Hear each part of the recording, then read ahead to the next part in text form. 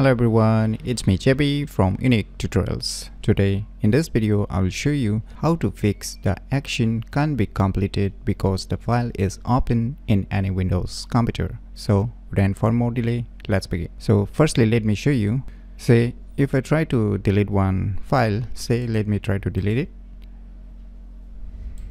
So you can see here you are getting one message here. As you can see, the action can't be completed because the file is open in respective application name. So kindly note that the name of the application will be shown here. So in my case, you can see here the application name, this at the bottom. Also you can see the application details, everything here, right? So if I click on try again, also still it will unable to perform the action. So you might be thinking what causes this issue. That means it's a very straightforward, meaning that means that the file is already being open. So for this, the first method, what you can do is on your Windows taskbar, you can see your tray icon, just click on it.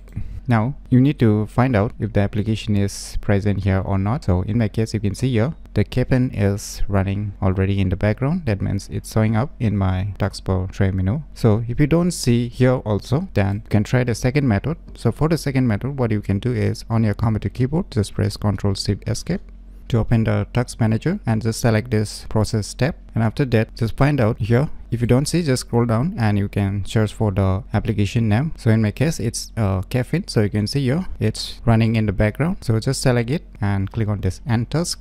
Now it has been disabled. Now let us open the folder again, and now let me try to delete this file.